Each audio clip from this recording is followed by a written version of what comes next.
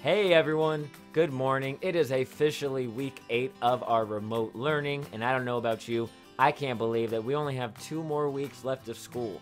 It's just a crazy end to a crazy last quarter. I'm so sad that we all don't get to be together and, enjoying those end of the year festivities that we always get to have. But at least we're all home safe, and you guys are doing great work. So I'm going to go through today and check your work from week 7, give you guys some feedback, and just keep doing what you're doing. I have posted the assignments for week 8. They were posted on Google Classroom at 9 a.m. this morning, so you will see those assignments there. As always, ask me questions if you need any help. And just a reminder, it happened a lot this weekend.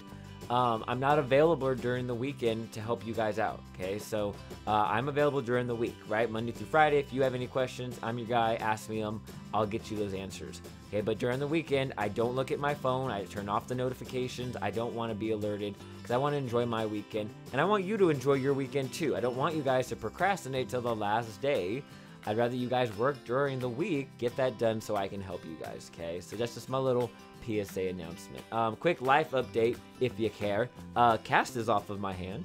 I now have this splint that I get to take off, and I get to like work out. I start physical therapy this week to start working out my hand to get it back to normal. So we're almost there to my road to recovery. 2 updates for you, okay? 2 updates that pertain to you to the end of this year procedure that we have to do. First is that people at school have went through and they've gone through your PE lockers and your personal lockers, and they got all of your personal items for you to pick up.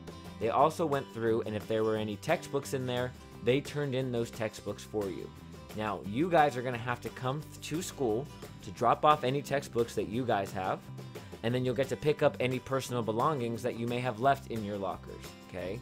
So that's going to be happening at the end of this week and the beginning of next week, and I'll post the schedule on my Google Classroom for you guys to see.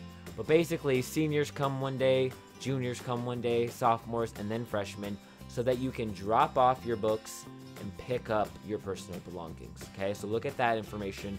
I'll post that with this video. Second is that if you checked out a laptop from the district, you're also going to need to turn that in as well, okay? Not those days though, okay? It's not going to be the days that you stop by Deer Valley. You're going to be turning in those laptops at Antioch Middle School, okay? Antioch Middle School, not Deer Valley, and that's going to be happening at the end of next week. And then that'll be seniors one day, I think juniors and seniors the other day. I'll post the schedule on there for you. But the end of next week, that's when you'll turn in the laptops, because we're done with the school year. You won't need them. They got to reprogram them, get them all ready for next year, because we don't even know what next year looks like, so we're trying to get a leg up on it, okay? So anyway, just those quick 2 announcements for you guys. Keep doing your work. You guys are still always doing great work. The people that are turning in work, you are doing really good work.